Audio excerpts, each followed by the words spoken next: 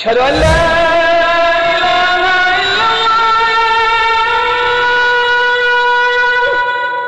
أشهد أن محمدا رسول الله.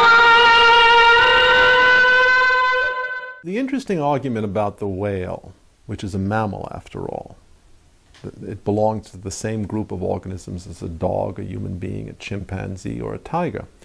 The interesting argument about a whale is that if its origins were land-based originally, then we have some crude way of assessing quantitatively, not qualitatively, but quantitatively, the scope of the project of transformation. The project is very simple. Let's put it in vividly accessible terms. You've got a cow. You want to teach it how to live all of its life in the open ocean, still retaining its air-breathing characteristics. What do you have to do from an engineering point of view to change the cow into a whale?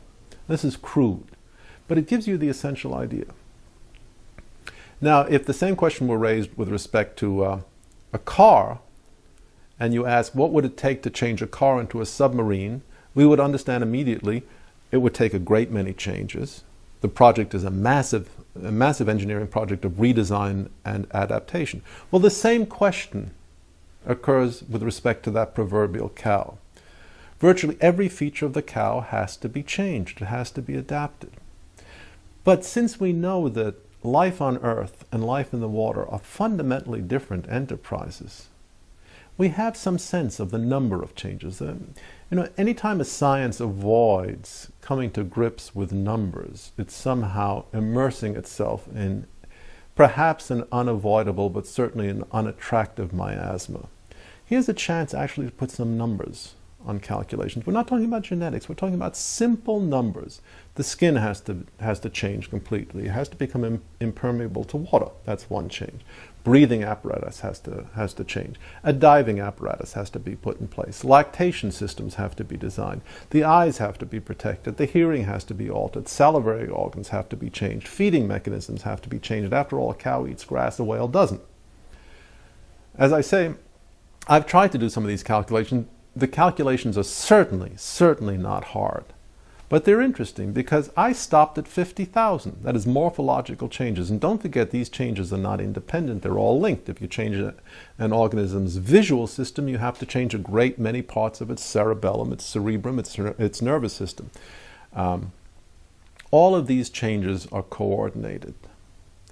So when we're talking about an evolutionary sequence such as this, what's interesting about the cow to whale transition, and I'm just using this as an easily accessible idea.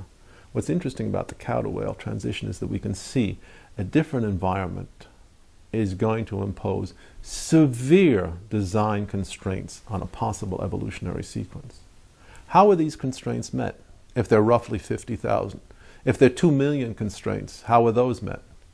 And what does this suggest about what we should see in the fossil record? To my way of thinking, if Darwinian hypotheses are correct, it should suggest an enormous plethora of animals, intermediary between, say, Ambulocetus and the next step. That won't solve all problems. One wants to know what's directing this change, if anything. But at least it will put it in the ballpark of a quantitative estimate, which is hardly ever done.